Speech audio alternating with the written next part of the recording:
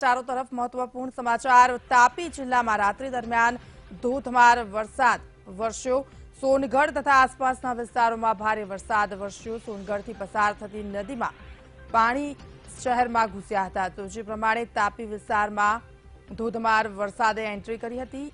તાપી નદીની સોનગઢ નદીમાં જે રીતે પાણી વયા હતા તેને કારણે શહેરી વિસ્તારોમાં તે પાણી ઘૂસી આવ્યા હતા અને સાથે જ નીચાણવાળા વિસ્તારો છે તેને ખૂબ જ મોટી અસર પહોંચી હતી। નીચાણવાળા વિસ્તારો પ્રભાવિત થયા હતા। આપ જોઈ શકો છો તેમાં ઘરોમાં અડધે સુધી પાણી ભરાયા છે। ઘર વખરીનો સામાનને પણ નુકસાન પહોંચ્યું છે, અનાજને પણ નુકસાન પહોંચ્યું છે। તો સાથે જ ઉપરવાસમાં વરસાદને કારણે શહેરો નદીઓમાં અને નાળામાં જે રીતે નવા નીરની આવક થઈ છે, સોનગઢની જે નદી છે તેનું પાણી શહેરી વિસ્તારોમાં ફરી વળ્યું હતું અને સાથે જ જે વિસ્તારો છે જેના દ્રશ્યો આપ ટીવી સ્ક્રીન પર જોઈ શકો છો, જે રીતે પાણીએ તબાહી મચાવી છે, જનજીવન પ્રભાવિત થયું છે અને હાલ પણ પાણીનો પ્રવાહ વહેતો જોવા મળી રહ્યો છે।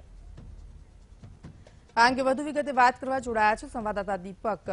દીપક, સોનગઢની હાલની પરિસ્થિતિ શું છે, કારણ કે શહેરી વિસ્તારમાં નદીના પાણી ફરી વળ્યા છે? જી ચોક્કસ જણાવી દઉં, ગત રાત્રિથી જ સોનગઢ સમગ્ર તાપી જિલ્લામાં વ્યારા સહિત આજુબાજુના તાલુકામાં મુસળધાર વરસાદ વરસી રહ્યો હતો। વાત કરીએ સોનગઢ તાલુકામાં લગભગ રાત્રિ દરમિયાન ધોધમાર વરસાદ વરસતા ત્યાંના સોનગઢના નગરમાંથી પસાર થતી નદીના આજુબાજુ વિસ્તારમાં પાણીનો પ્રવાહ વહેતો હતો, જેને લઈને મચ્છી માર્કેટ છે, રિવરફ્રન્ટ છે, બાપા સીતારામ નગર છે, એ બધા નીચાણવાળા વિસ્તારોમાં પાણી ભરાવાની પરિસ્થિતિ સર્જાઈ હતી, જેને લઈને નગરપાલિકા સહિતનું તંત્ર હાલ ઘટના સ્થળ પર છે।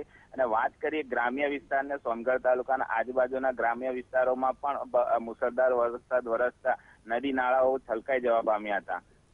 દીપક, આશરે કેટલો વરસાદ વરસ્યો છે, સાથે તંત્ર દ્વારા બચાવ કામગીરી શું કરવામાં આવી રહી છે, કારણ કે પાણી છે જે શહેરી વિસ્તારોમાં ફરી વળ્યા છે અને લોકોને એક જગ્યાએથી બીજી જગ્યાએ જવામાં તકલીફ પડી રહી છે?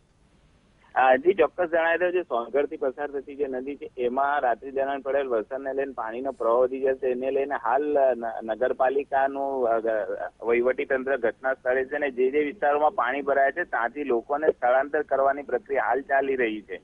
જી, જે પ્રકારની પરિસ્થિતિ સર્જાય છે, સૌથી મોટી અસર વીજ પુરવઠા પર થતી હોય છે। વીજ પુરવઠો ખોરવાયો હોય તેવી શક્યતા? ના, હાલ એવા કોઈ સમાચાર સાંભળ્યા નથી। વીજ પુરવઠો જીબી દ્વારા યથાવત કરવામાં આવ્યો છે। અને એક બીજી ખાસ વાત જણાવી દઉં કે દક્ષિણ ગુજરાતની જીવાદોરી સમાન ઉકાઈ ડેમ જે સોનગઢ ઉકાઈ ખાતે આવ્યો છે તેમાં પણ લગભગ 9,134 જેવા નવા નીરની આવક થઈ છે, એટલે તેને લઈને ખાસ આજે વરસાદ વરસ્યો છે, ખેડૂતો માટે ખાસ સારા સમાચાર કહી શકાય। જી બિલકુલ દીપક, સમગ્ર વિગત બદલ